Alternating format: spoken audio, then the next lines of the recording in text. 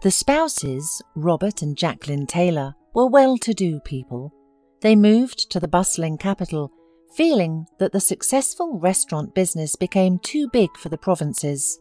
Here, the Taylors quickly acquired the necessary business connections and bought an excellent house in the suburbs. Their daughter Melanie got a job in a prestigious company. The parents were proud that their daughter, unlike the children of their rich friends, could provide for herself and was quite an independent person. The only thing that upset the couple was Melanie's reluctance to get married. She dreamed of building a career and did not want to become a housewife. Especially the smart and promising employee had long been noticed in the company and predicted a great future. One evening, the whole family gathered around the table to discuss a festive dinner to celebrate Melanie's 25th birthday. The girl would like to spend the holiday in a close family circle at home, but her parents had very different plans. Jaclyn cautiously suggested, "Daughter, why don't we invite guests?" "Please, no guests, Mum. I really would like to be with you. Aren't you tired of your own restaurants?" objected the daughter. "My dear, your father and I wanted to tell you that it has already been decided. We have invited the Powells to dinner, and their son Adam will come too." Melanie frowned. "So, do you mean that it would not be a birthday party, but a matchmaking?" Melanie's father stepped into the conversation. "Adam's a great guy, and his parents are our partners. They're wonderful and reliable people." But the girl resented it. "Daddy, I'm not a commodity or a bargaining chip in your dealings, and I'm not going to dance to your tune." Her father, getting furious, slammed his fist on the table. "But I think it's the best idea to marry Adam Powell, and that's it." There was a silence in the room. A minute later, Melanie looked her father in the eye and said firmly, "If it's that important to you to marry me off quickly, then I'll marry the first man I meet tomorrow." The girl dryly thanked her mother for dinner and left. She went upstairs to her room and locked the door. Melanie's soul was seething with anger and injustice. She lay down on her bed, but could not sleep for a long time, thinking over her situation. She was very hurt. It is the 21st century, but her parents are going to sell her as an expensive commodity without asking her opinion. Weighing the pros and cons, Melanie decided to leave home and rent an apartment near her office. She was able to pay her rent. "Okay, dear Mum and Dad, I'll throw you a party tomorrow." Melanie fell asleep with these thoughts. Early in the morning, she sneaked out of the house onto a quiet street. Not far away, a cab was waiting for her. Usually, Melanie's father drove her to town. He thought that women shouldn't drive. Getting from the suburbs to the city, Melanie decided to take the subway to the centre, so she wouldn't have to wait in the endless traffic jams of the big city. In the subway, the girl was confused. She had never been here before and did not know what to do. Finally, she managed to find the necessary stations. Then she headed for the escalator. Not used to it, she couldn't keep her footing on the stairs and almost fell down. But luckily for her, she was caught by a young man. Melanie looked at the stranger. An old jacket, jeans, apparently bought at some cheap sale, and shabby sneakers. Melanie looked at the stranger. His appearance suggested that the man was an ordinary blue-collar worker, but the smart grey eyes, open, and the white-toothed smile was appealing, trustworthy. "Thank you," said Melanie. "Looks like I had a bad day since this morning." "That's all right," replied the man. "My name is Clark, and yours?" "Melanie." Clark smiled. "Beautiful name. And you yourself are beautiful. Perhaps it would be impudent of me to ask for your phone number," he muttered shyly. Melanie, without thinking, dictated the numbers to her new acquaintance. Then she got out of the subway, and Clark was looking after this beautiful girl, so unlike the usual visitors of the subway. At the office, Melanie was waited for by a mountain of reports, documents, plans, and metre-long stacks of business papers. She was absorbed in her work, not noticing how the time flew by. At midday, Melanie was sitting in a small cafe on a street corner drinking coffee. Suddenly, her phone rang, and a text message came in. The girl saw that it was a message from Clark. "Hi, I'm afraid to sound immodest again, but I would like to invite you to the movies." Melanie smiled. She wasn't particularly interested in such suitors, but suddenly an interesting thought popped into her head. The girl quickly called Clark. "I'd love to, but I can't. My family's waiting for me at home. It's my birthday." "Great! Congratulations." "Thanks, but I'm not really in the mood for fun." "Why not?" wondered Clark. "My parents are marrying me off to a man I don't know, and I don't want to know.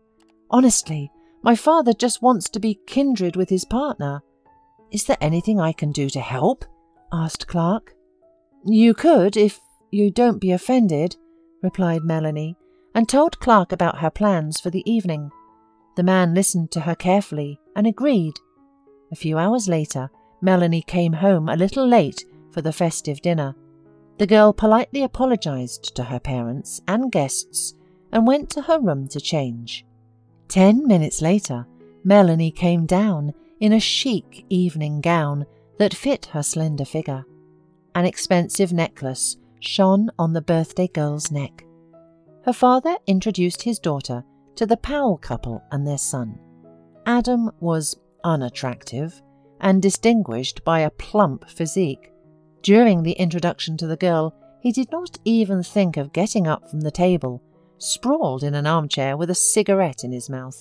Everyone present pretended that nothing terrible had happened. The dinner was holding in a strange atmosphere. Mr. and Mrs. Powell seemed like nice and well-mannered people. They praised the exquisite dishes and the skill of Melanie's mother. Jaclyn blossomed from the compliments and was very pleased with herself, while her daughter, on the contrary, became more and more irritated by every minute. Adam turned out to be a heavy drinker. He constantly poured wine into the glass, so he got drunk quickly. The intended groom made silly jokes and laughed loudly, interrupting his parents. Suddenly the bell rang, and Mr. Taylor raised an eyebrow in surprise. "Who could that be?" "You'll see," said Melanie, and ran to open the door. On the threshold stood Clark. He was dressed up in a modest suit, and in his hands he held a huge bouquet of red roses. "Happy birthday, beauty. Won't you show your fiancé to your parents?" Melanie laughed and winked slyly at Clark. "Of course, honey. Mum and Dad are getting impatient," she joked. Entering the living room, Melanie introduced Clark. "Meet my fiancé, Clark." After coping with his amazement and anger, Melanie's father managed to pull a mask of coldness over his face. "Clark, what do you do? Maybe you're a businessman or Melanie's colleague?" Adam laughed loudly. His parents, on the other hand, were insultingly silent. Clark smiled friendly, pulled back a chair, inviting Melanie to sit down, and only then sat down in his seat. He himself was polite and gave witty answers to Melanie's father's caustic questions. Melanie noticed the way Clark skillfully used cutlery, as if he had been attending gourmet dinners all his life. Against the background of Clark's behaviour, Adam's antics looked ridiculous and sometimes even disgusting. The Powells, realising that their own son had disgraced them and looked like a drunken pig in comparison with Clark, demonstratively left the Taylors' house. Melanie's father threw angry glances at Clark, and the girl was seriously afraid for the young man. She knew what her father was like when he was angry. She signalled to Clark that it was time to leave, and he began to say goodbye, thanking the hosts for the wonderful dinner. Melanie walked him to the door. "Thank you," she said with all her heart. Clark looked at her strangely, then suddenly leaned over and kissed her on the cheek. "I'll wait for you tomorrow evening to go to the movies. Where do you work?"